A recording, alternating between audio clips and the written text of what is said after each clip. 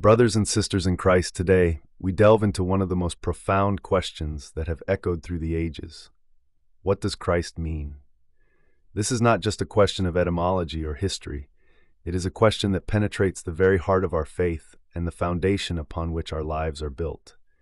The word Christ comes from the Greek word Christos, meaning the Anointed One. It is the Greek equivalent of the Hebrew word Mashiach, or Messiah. When we call Jesus Christ, we are affirming that He is the Anointed One, chosen by God to fulfill the prophecies of the Old Testament and to bring salvation to all who believe. In the Bible, the title Christ is not merely a name, it is a declaration of His divine purpose. In Matthew 16:16, Peter confesses, "You are the Christ, the Son of the living God." This statement is not just an acknowledgement of Jesus' identity, but a recognition of His role as the Savior of the world. But what does this mean for us today?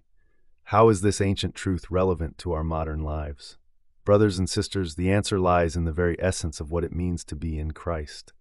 In 2 Corinthians 5:17, Paul tells us, "Therefore, if anyone is in Christ, he is a new creation. Old things have passed away. Behold, all things have become new." This is not just a promise for the future, but a present reality. Being in Christ means living in the power of His resurrection, embracing the new life that He offers, and walking in the freedom that comes from being set apart for His purposes. To be in Christ is to be part of His body, the church, where we find our identity, our purpose, and our mission.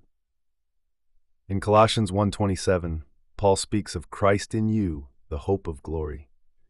This hope is not a distant dream, but a living reality that shapes our daily lives. It is the assurance that, no matter what challenges we face, we are never alone, for Christ Himself dwells within us. Reflecting on this, we must ask ourselves, are we living in the fullness of what it means to be in Christ? Are we embracing the new life that He offers, or are we still clinging to the old? Are we walking in the freedom of His grace, or are we burdened by the weight of our past?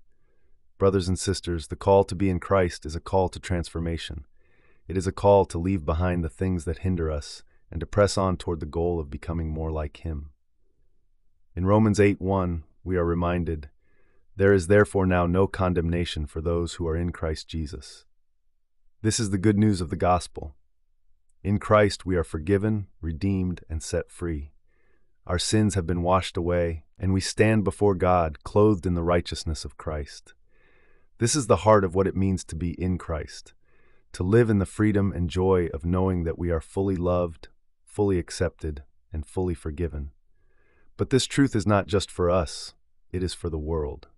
As followers of Christ, we are called to be His ambassadors, to share the message of His love and grace with those who do not yet know Him. In Matthew 28:19, Jesus commissions His disciples, saying, "Go therefore and make disciples of all nations, baptizing them in the name of the Father and of the Son and of the Holy Spirit." This is our mission, brothers and sisters, to carry the name of Christ to the ends of the earth, to proclaim His salvation, and to live out His love in our daily lives.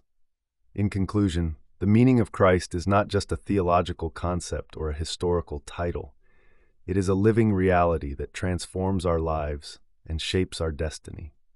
To be in Christ is to be part of His eternal plan, to live in His love, and to share His message with the world. Let us embrace this calling with all our hearts, knowing that in Christ we find our true identity, our purpose, and our hope. May the grace of our Lord Jesus Christ be with you all, now and forevermore. Amen. Please like, subscribe, and share on social media. Thank you.